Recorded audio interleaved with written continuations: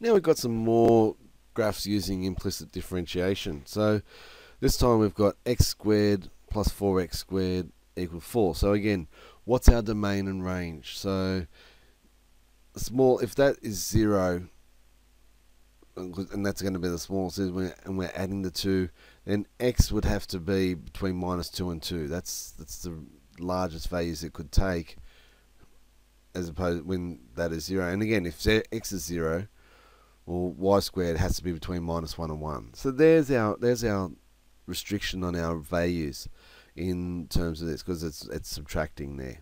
So other critical points. Well, where's x equal to 0? So what's our y values? We get y is equal to plus or minus 1. Y is equal to 0. X is equal to plus or minus 2. So it goes through 4 points there, and it's going to exist between those points. Let's do our differentiation, and let's have a look at and view the gradient there. So x squared becomes 2x, 4y squared becomes 8y dy dx, 4 becomes 0. Rearranging, dy dx is equals minus x on 4y. So we take the 2x across, divide by 8y, and we get that. So again, where are we getting stationary points? When x is equal to 0. So, and where vertical tangents? When y is equal to 0. So we can see we're going to get vertical tangents there, we're going to get stationary points there.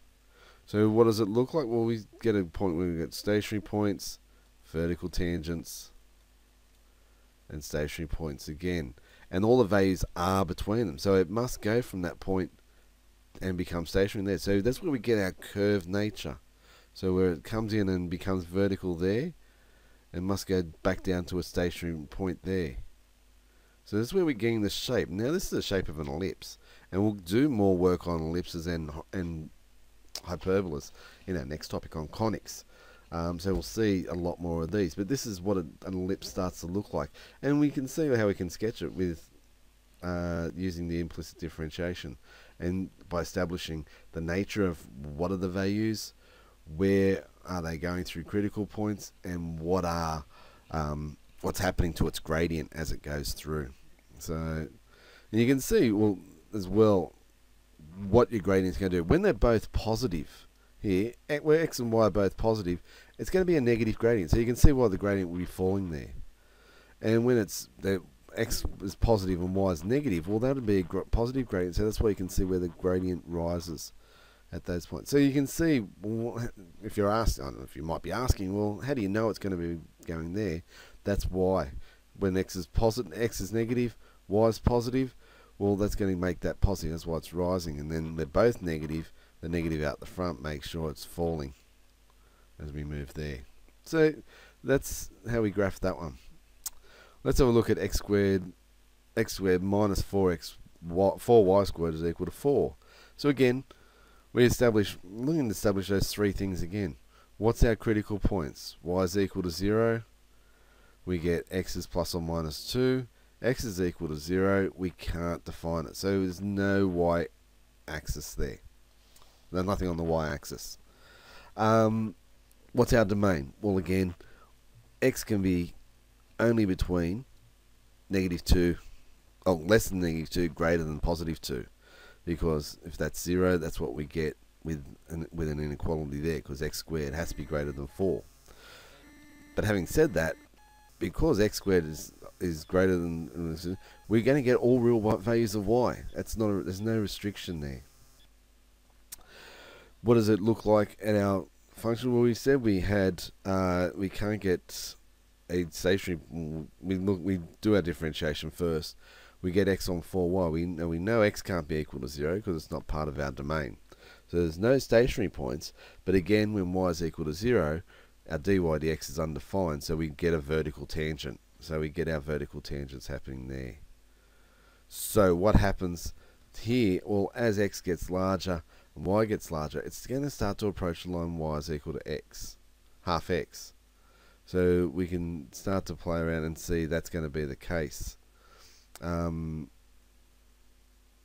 we can, because you can divide that by 4, you can play around, and then the same thing here. It's going to have those asymptotes. As I said, like, we'll see more of this and establishing our asymptotes in the conic section. X cubed plus y cubed equals to 1. So let's have a look at this one. Firstly, domain and range. Can be all real x, can be all real y, because x can be, even though it's equal to 1, when y is equal to 0, there's x can be any value there to get it back to 1, because we can have cube values there, it's not a problem. And because they can get larger, y can be negative in this case too. It's not like when it was squared, we start to have problems. So it's there's no restriction to get it back to 1, because x can be positive, y can be negative, and vice versa. Critical points, well, when x is equal to 0, y is equal to 1. So we get going through the y-axis there. And when y is equal to 0, x is equal to 1. So we go in through the x-axis there. Getting our stationary points. So, or if they're stationary points. So we can differentiate implicitly.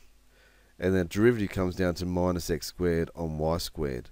So when x is equal to 0, y is equal to dy dx is equal to 0. So when at the y-axis we've got a stationary point, and when it's at when y is equal to 0, it's undefined.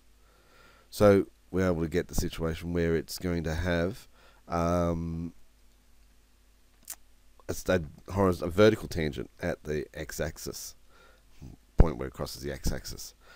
But also when we look at this situation, as x gets larger and y gets larger, because there's no restriction, what happens here? Well, as x approaches infinity and y approaches infinity, it's going to approach minus 1. Because it's going to get they're both going to get larger together. So we're going to approach minus 1 because we've got a negative out the front. So that means it's going to approach along the line, y is equal to minus x. So their gradient's going to get closer to minus 1. So if you want to look at it, that's what it would be explicitly. So that's where our function starts to be drawn up there. So again, symmetrical and along the line y is equal to x, because you can swap x and y over and it doesn't change. So that's why I've drawn y is equal to x in there, because if you can swap your x and y and it remains the same, wait on, that's an inverse function of itself. So you can start to see that nature. So how do I know that it looks like that and gets that nice shape? Because it's an inverse function of itself, because x and y can swap over. So we can start to look at that as well to help us graph our functions. So there we go, that's that one. And this one, x squared plus y squared plus xy is equal to 3. So this one's a little bit harder. But again, get your critical points. Where's x equal to 0? Where's y is equal to 0? Establishes our points there, where it crosses the x and y axis. What's our gradient look like? Well, again, differentiate implicitly, collect dy dx, and we get minus 2x plus y over 2y plus x. So we can start to see that when 2x plus y is equal to 0, okay, that's what will be equal to 0. We'll have a stationary point. So that's where we get this. It's where it intersects with the function there, and it's vertical tangent when it intersects with 2y plus x, or x plus 2y. So that's where you're getting that one there. Other information we need. So here's how we can solve that and get those values. So where's 2x plus y equal to 0? Y is equal to minus 2x. So if we sub minus 2x in there, that's where we get where it intersects there at plus or minus 1. So that gives us our values there for our horizontal tangents. For our vertical tangents, again, can't be equal to 0, so that happens when x is equal to 2y. We sub it in, we get plus or minus 1, which gives us minus 2, 1, and 2, 1. So that's where we're going to get those points where it started to intersect. So there's those points. 1, minus 2, minus 1, minus 2, 2, minus 1, 1, minus 2, minus 2, 1. So that's our points where we got those again. So again, you can look at that and say, well, where's it going to be positive? Where's it falling? Where's it rising, falling, rising there?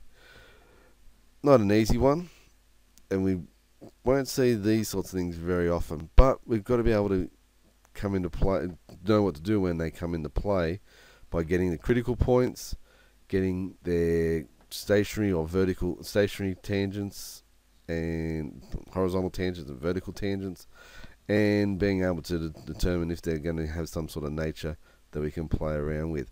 Again, we have a look here.